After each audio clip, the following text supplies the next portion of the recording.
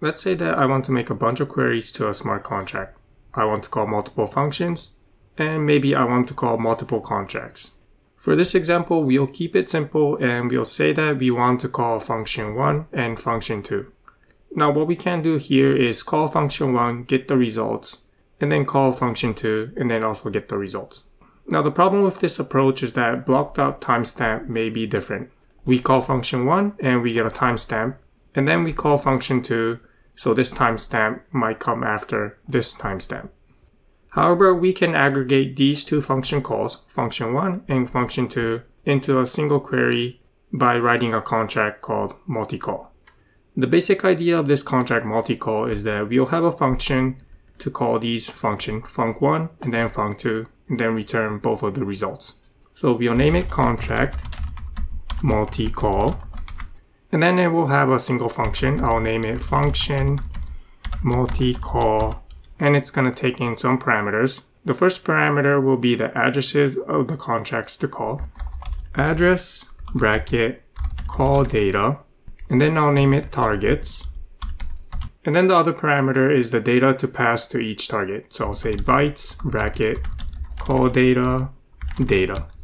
This function will be external view, and then it's going to return the output from each call to target, and those data will be in bytes, so we'll return bytes array memory.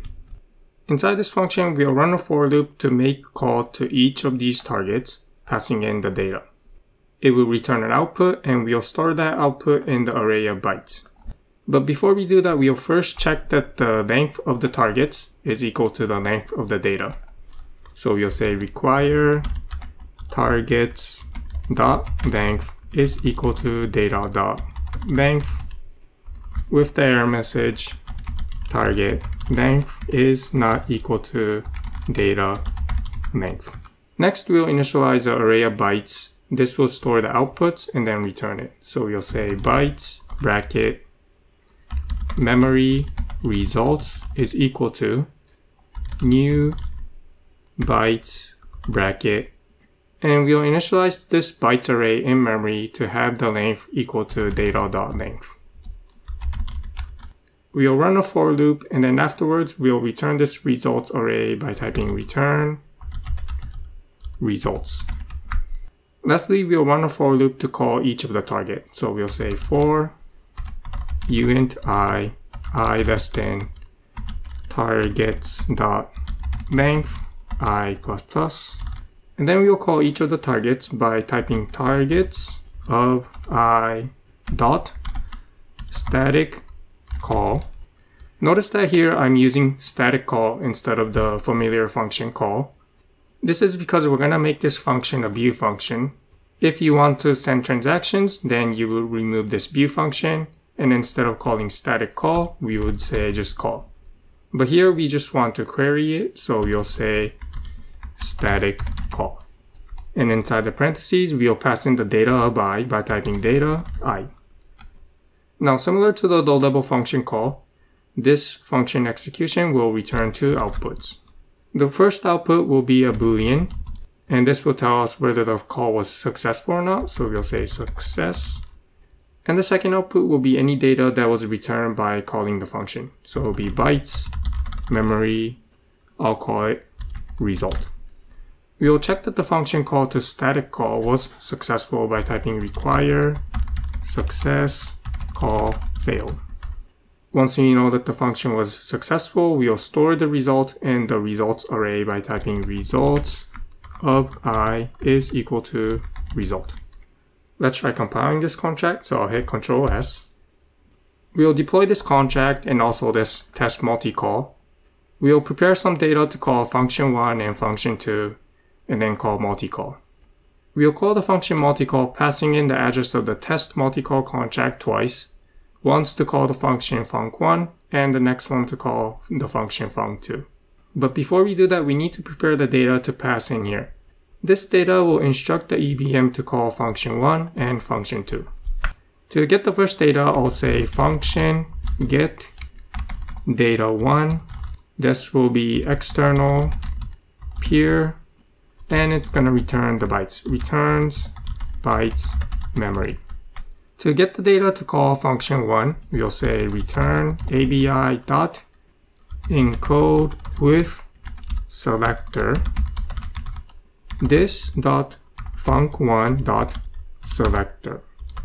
Now this code that you see over here does exactly the same thing as what I've showed you before. ABI encode with signature, passing in the string function signature of func1. We'll also get the data for func2, so I'll copy this, paste it, and then we'll say get data to, and change func1 to func2. Okay, so we're now ready for the demo. I'll deploy the two contracts, test multi-call, and the multi-call contract. Scroll down, and then we'll open the test multi-call contract first, call the function getData1, and call the function getData2. Next, we'll open the multi-call contract, and then for the targets, this will be the addresses of the contracts that we want to query. We'll call the test multi-call contract twice, so I'll copy the address, and then paste it in here. So I'll type brackets, double quote, paste the address, close it with another double quote, again a double quote, paste the address, double quote, close the bracket. The array of data that we need to pass in here to call func1 and func2 are these data that you see over here. I'll copy the first data, scroll down, and then we'll prepare the array of data. Bracket, double quote, paste the data, close the double quote again, scroll up, copy the data for calling func2, paste it here, close the double quote and the bracket, and then we'll call the function call. Notice that we get some data back. Let's decipher this data. The first part that you see over here is the first output of calling the function func1. The first output returns 1, which you can see over here that it returns 1, and the next part is the timestamp.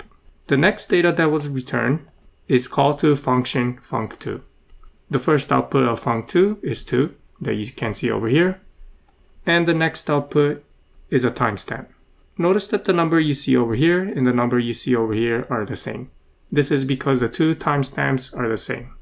So this is how you can aggregate multiple queries into a single function call by using multi-call.